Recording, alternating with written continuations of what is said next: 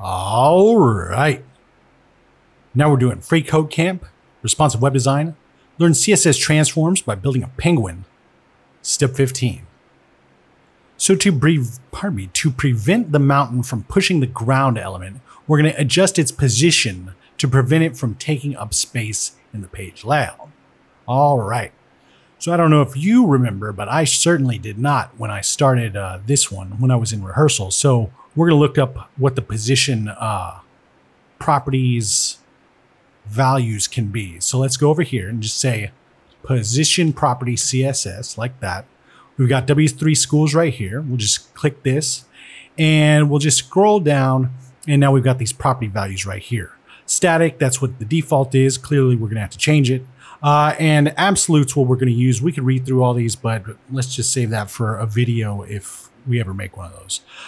So the element is positioned relative to its first positioned ancestor element. Whatever that means, what it really means is, okay, we can't do that.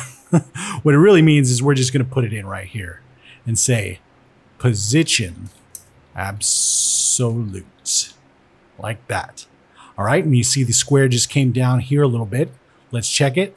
Looks good and submit it. All right, now we're on to step 16 and we'll see you next time.